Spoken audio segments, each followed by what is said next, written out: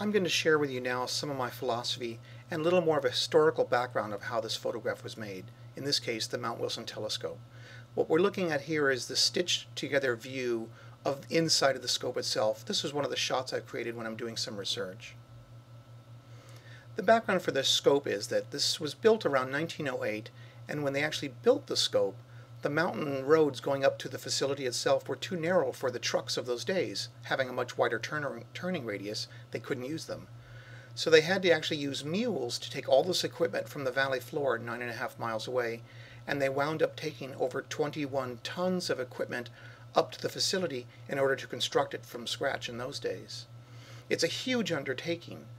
Dave Jurasevich, the superintendent of the facility, explains that scientifically the scope is no longer functioning as a cutting-edge tool for science, and scientists regard it more as a cathedral of science now, more so than a somewhat past its prime tool of science for the astronomical community.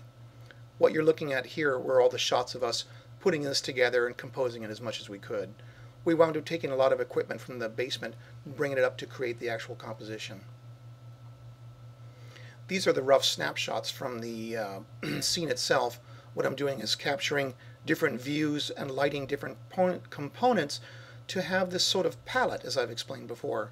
The streak of light you're looking at right now is the actual head of my flashlight being exposed over about a 10-second time-lapse photograph. I'm also exposing for the different lights, ambient lights, and overall lights.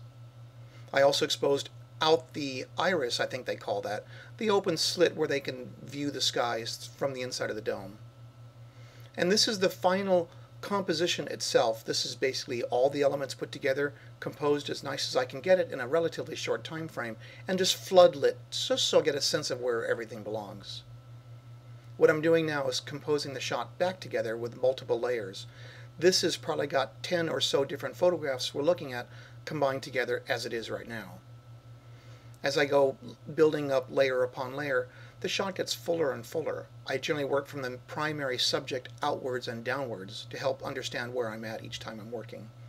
You can see some of those pieces of equipment we brought from the basement floor are lying on the ground right there. There's also catwalks and platforms in the whole dome itself I'm trying to light, and it gets a little confusing sometimes to keep a handle on it. You can see the first person showing up in the photograph is Dave Jurasevich himself. He's the superintendent of the facility.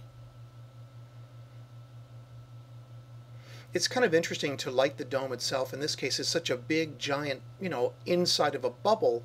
It's kind of hard to get a sense of that roundness and fullness. So even though we're basically looking at everything sort of flat on, I'm trying to cross-light it to help get a sense of depth and texture. Later on, of course, I'm adding the red lights you had seen earlier as separate exposures.